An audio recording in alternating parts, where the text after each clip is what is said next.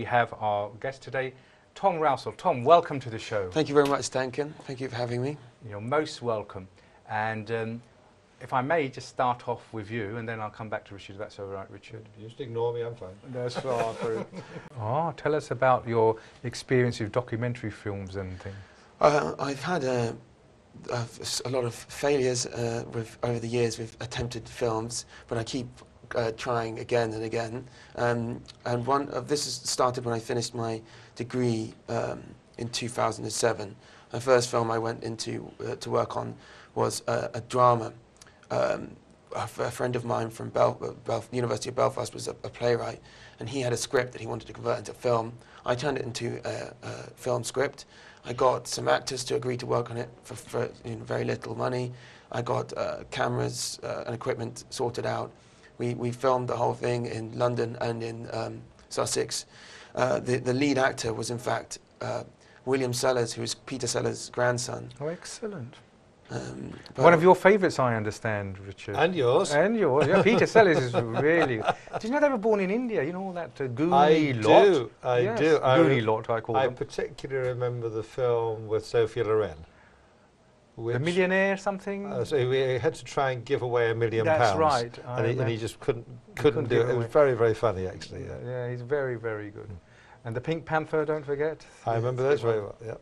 Sorry, that was just, reminiscing, Being there, was that him? That's my favourite personally. Oh, excellent. But yeah, that unfortunately... Was it colour or black and white? The film, my one, it was a mixture, actually. Right. There was scenes that were rather morbid, so they were black and white. It was kind of an arty film. Right. But despite best intentions and some great contributions and great performances from these actors working for virtually nothing, the film flopped. But we never even got past editing because the cameraman working for free didn't film the footage in the correct aspect that we could use it. I was a bit disheartened by that, obviously, for a while because I had put so much energy coming out of a degree and being very ambitious.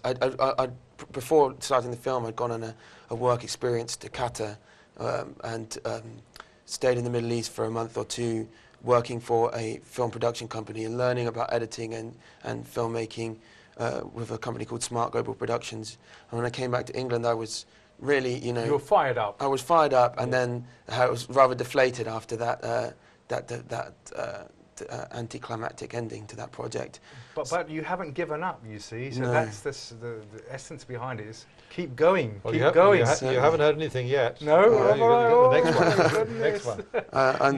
More to come. Oh, yeah. Well, I went, the following year, in 2008, I went to, I'd gotten into print media, finding that I was quite good at writing, so I got some work experience with GQ magazine and Vanity Fair magazine. Okay. I started writing for some fashion magazines and youth magazines like ID magazine and Dazed and Confused magazine. And I'd gone to Venezuela in 2008 though to try and film by myself, or with the aid of a co-producer in Venezuela, a film about the Bolivarian Revolution there and cosmetic surgery and its relationship between. It sounds a strange connection, but people is paying too much attention to the political view of the country instead of the problems that are going on in the country. I'm not talking about only the people in the government, but also the people that live here. Like, I mean, I go to work every day and I go to school every day because I want to make my country better. It doesn't, there's people here that leave for politics, what the Chavez did, what he didn't do, or what he's going to do. Okay, fine, it's good to be well informed, but it's also good to work every day hard for your country. I made the film, but they didn't distribute it in the end. But I did at least complete the film this time. So you checked the aspect ratio yourself. Yeah, but I was this time, rather than filming on industry standard good cameras, I filmed it on my own mini DV camera, so it's very low quality, to be honest.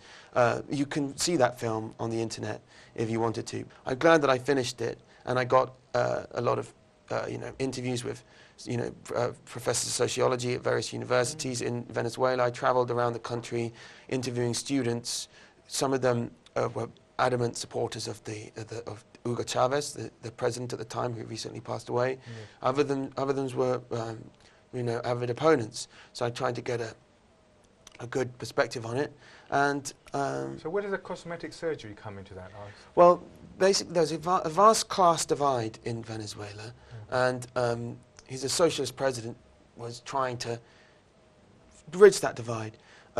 One of the ways one thing was famous in Venezuela is that a lot more women get cosmetic beauty surgery there than in other countries, and you wouldn't imagine that was the case for a third world country, but it is. And basically, I wanted to see why is it that this is what's generally considered a luxury procedure is so popular in quite a poor country. Okay. So it was a way of looking at the class divide and the wealth divide, and the president himself had spoken out against it. And I just wanted to use this thing as a way of looking at the culture. How long were you there in Venezuela? I was there for 2.5 months, so right, quite a long while. time. Yeah. Oh, so you've made the one which was in the right ratio, the right aspect. Second one, which was in black and white, and the distributor didn't distribute.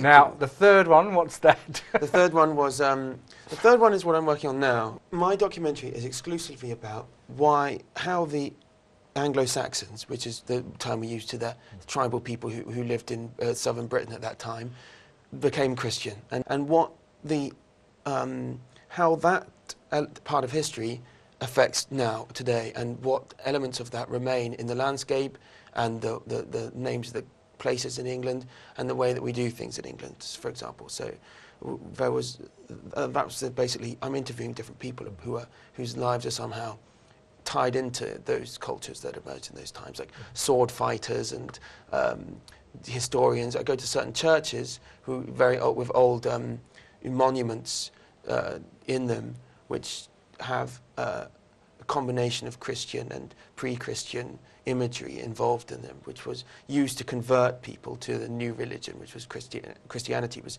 new to these people in those days. They'd never heard of it. So but this documentary, I'm actually making it myself now, like the other ones, because after finding that the production company wanted to make changes to it, but I've learned from my previous mistakes, and I've got the right people on the bus this time.